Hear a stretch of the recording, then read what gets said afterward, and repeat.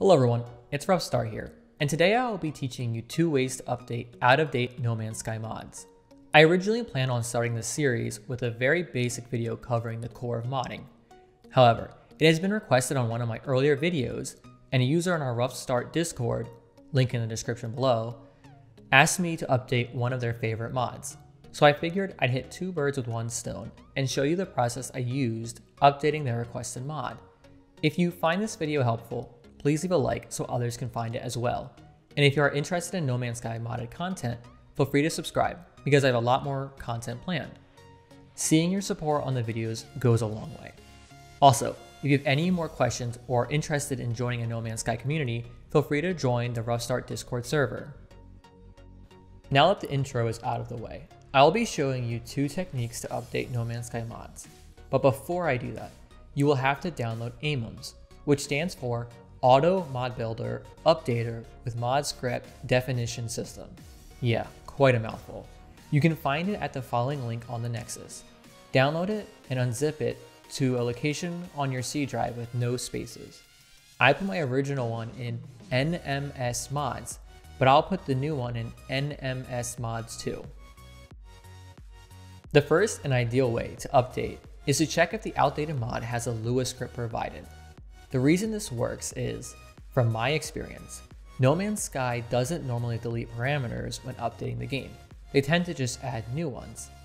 This means the reason your mod is likely not working is the files the mod is changing are missing the newest parameters, and recompiling it with the newest version of the game and updated AMUMSS will solve that problem. As you can see here on this Nexus mod page, alongside of the mod download, there is a Lua script used to create it. I am showing you this mod because even though it is up to date now, it was not when I started playing the Origins update. And this is one of the mods I updated myself, so I did not have to wait for the author. Go ahead and download the script. I'm going to quickly open it just to show you what it looks like. Don't worry about understanding the script itself. I will teach you how it works in another video. For now, I just wanted to show you what a script looks like and to inform you that if you wanted to modify the mod, you can change these values. So, for instance, if I wanted tech to stack to 99 instead of 8, all I would have to do is change this number. Of course, don't forget to save. All you need to do now is place the Lua script into the mod script folder and run the batch file build mod. This will bring up the command window and prompt you with some options. Answer the questions provided. In my case, I don't want to copy the mod over, nor do I want to check for conflictions. This batch file is running a lot of commands in the background, such as unpacking core game files, decompiling mbim files to XML files, and then using the Lua script we just saw to modify them, as well as doing it all in reverse to create your mod. But for now, you don't really need to know any of these things. After the build is complete, you can open the folder Builds and you will have your updated mod ready to play with.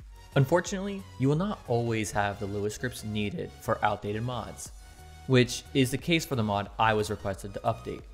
In this situation, you must decompile the mod yourself, see the changes it makes, and then manually redo those changes in the updated game file. And then finally, you must recompile the mod using the newly modified game files. This is certainly trickier than the one-step solution available when the Lua script files are available. But don't worry, I'll be showing you how to do it one step at a time. Alright, now let's get down to quote modding. The first step is to decompile the mod you wish to update. This is done by copying your mod into the folder Mod Builder, where the file psarc.exe is contained, and then renaming it to m.pack. This is just for the convenience when referencing it. The next step is to create a new folder in this directory and call it decompiled. After that, open the command window in this directory by typing cmd in the place at the top that contains the file directory and pressing enter. This will open a command window in this directory, as you can tell from the input line. From here, you're going to type in the following line: psarc.exe extract -- input equals m.pack -- to decompile, and press enter. This is going to extract the mod files into our new directory. navigate into the decompiled file to see the mod's contents. I happen to know that I only need 2 of these files to update the mod the way it was requested, so I'm going to go ahead and delete the files I don't need. Now, despite having the modded files unpacked, they are mbin files, which you can't read without decompiling. The next step is typing in the command window mbin-compiler.exe space decompile, referencing the folder we created. This will go ahead and convert the mbins to a readable format XML. If you are given an error telling you that the files are too old, then you must grab an older mbin compiler from the folder extra/mbin compiler old versions.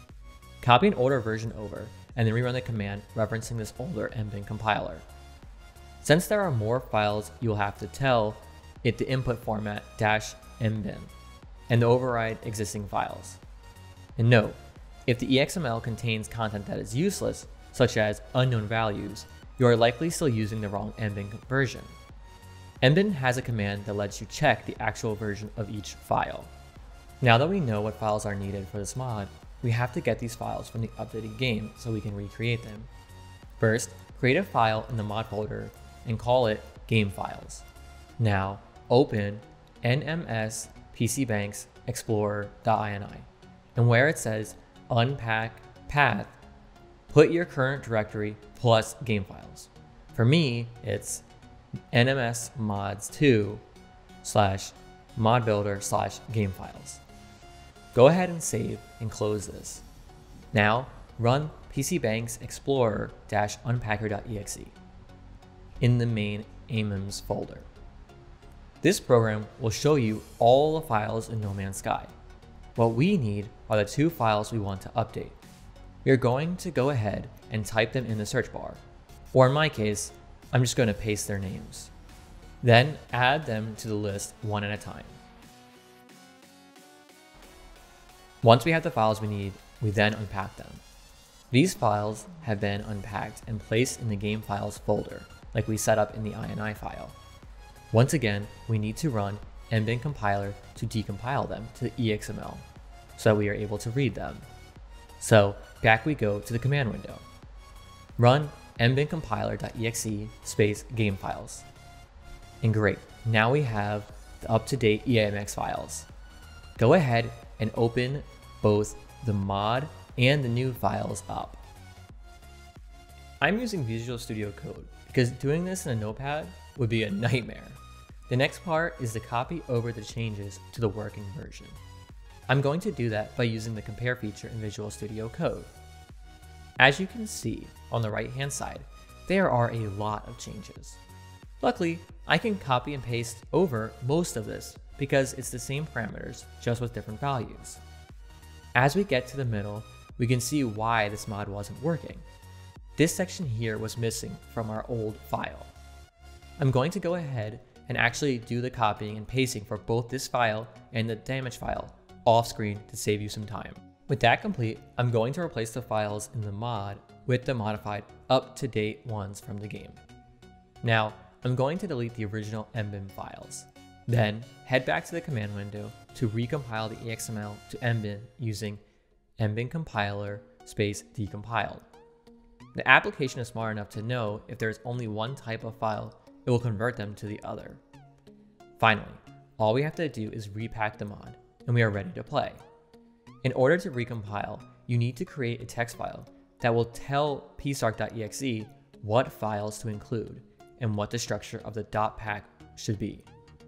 To do this, go into the folder decompiled, create a text file and name it input.txt, and just type in the file structure the way it came out when you decompiled the mod. In our case, we are going to type it up minus the parts we deleted. So first we want gc spaceshipglobals.global.mbin, enter, and the next line we put metadata /reality /tables /damatable.mbin. Go ahead and save and close the file. For last and final steps, we will need to go back to the mod build folder and copy psarc.exe and paste it into the decompiled folder. This is because the next command will assume the mod files are in the same folder as the application. Go back to the command window and input